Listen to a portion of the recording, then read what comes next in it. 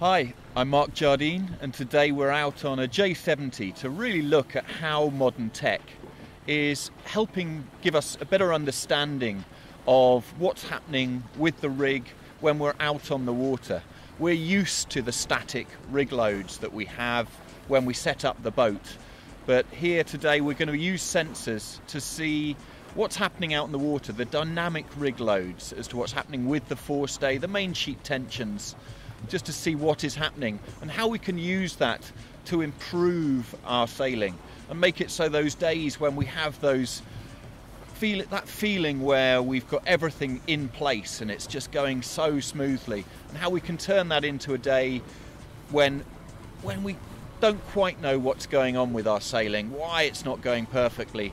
We can use that data to repeat those perfect settings. Today I've got Adam Munday from Ocean Ropes on board, Chips Howarth, the CEO of Cyclops Marine, and Mario Trindade, who is the J70 2019 World Champion. So we've got some real experts on board the boat today.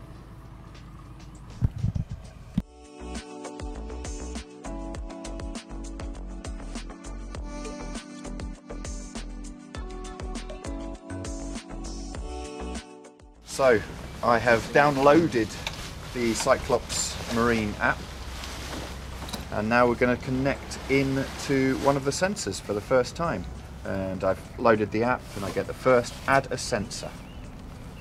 So go into sensors, click plus, unnamed sensor, and it comes up with a QR code scanner, and allow it.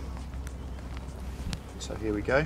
There it is, the sensor is connected in, and I will call this one forestay. So now here straight away it is reading the Smart Tune sensor on the forestay.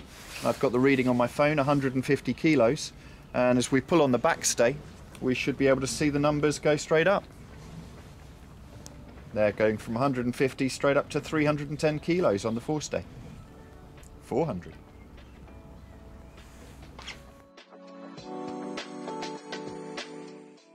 We also, on the J70 today, have a Smartlink on the main sheet, so I'm just going to switch that on with the power button, and then again scan the QR code.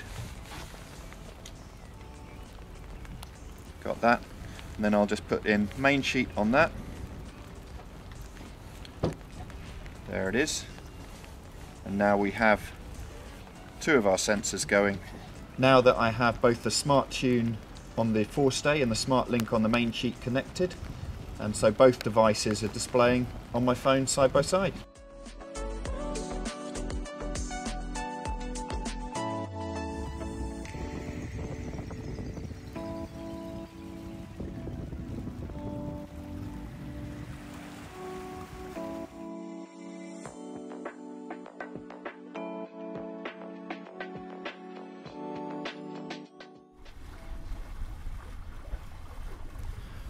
When we were back on the dock, we had the forestay tension displayed, and it was in the 100 bracket, 150. But here, when we're out on the water, we can see that that tension has gone straight away up to 320, 330 kilos. And so there is a huge increase on forestay tension, which beforehand a lot of people really weren't expecting.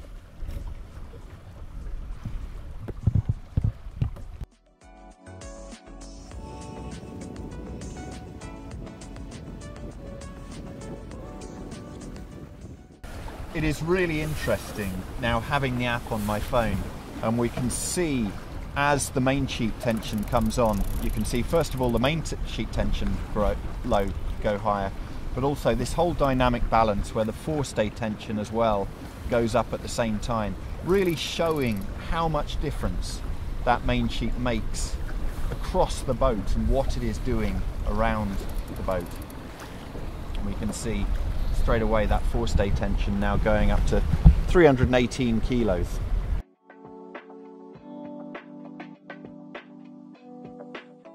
One of the really interesting things about having a smart tune on the forestay is seeing how things interact with each other.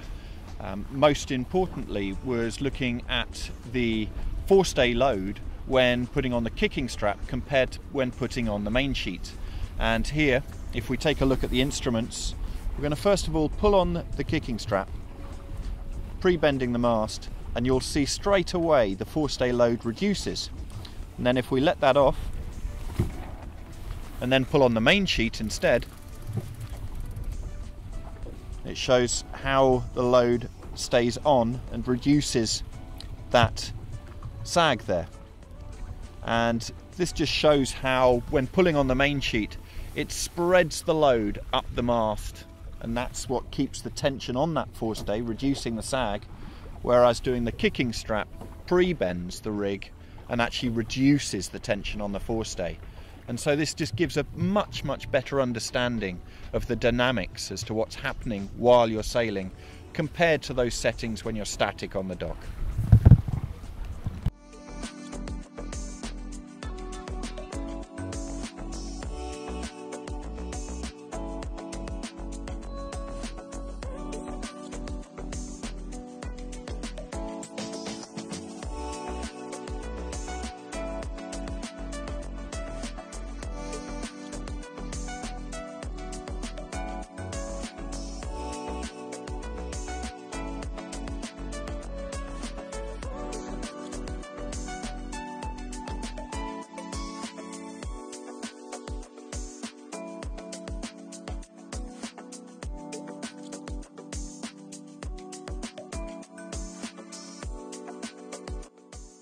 So Chips, here we've got the Smartlink.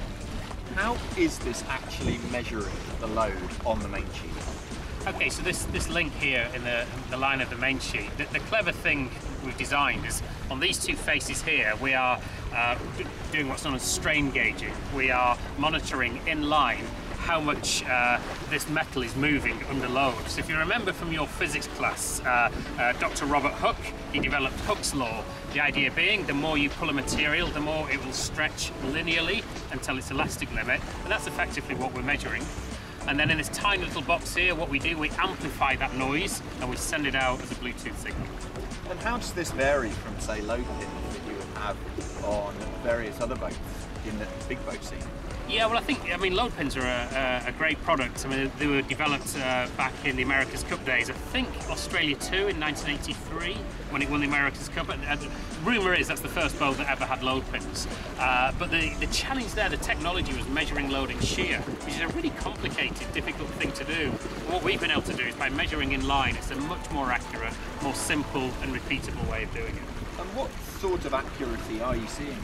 We are working to a 1% of the maximum load. So for example, this fitting here is a maximum working load 600 kilos. So this is accurate to within 6 kilos. So with Smartlink and SmartTune, this really has brought this load sensing technology from the big boats down to the smaller end of the market. And how do you see people using this out on the water when they're training? Well, I think first off, by using modern tech, we now make it accessible price-wise. It's not now America's Cup, arms race pricing. And in most yacht classes, you're able to use them, so you can then get those live dynamic settings and start hitting them on the race course. In other classes, particularly some of the one designs, it may not be allowed by class rules, and we see the role of it then in training and converting the feel to an analytical number. What feels fast? How can we document that? How can we get our mark settings and repeat that on the race course when you're not allowed to use them in the racing environment? It's been really interesting when we've been out on the water, how quickly we can see what the different settings are doing. When we pull on the main sheet, how it's affecting the forestay. When we pull on the kicker, how it's affecting the forestay, and what that's really doing to the rig. So this must give sailors a lot of confidence in their settings.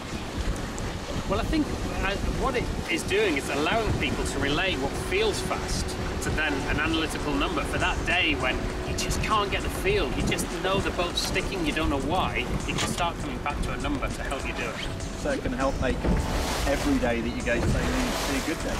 Yeah, exactly. We see it almost like the rev counter. If the sails are the engine and you go out and you buy your new sail, you go and buy your new engine, what you want is a rev counter to make sure you're getting the most out of that one.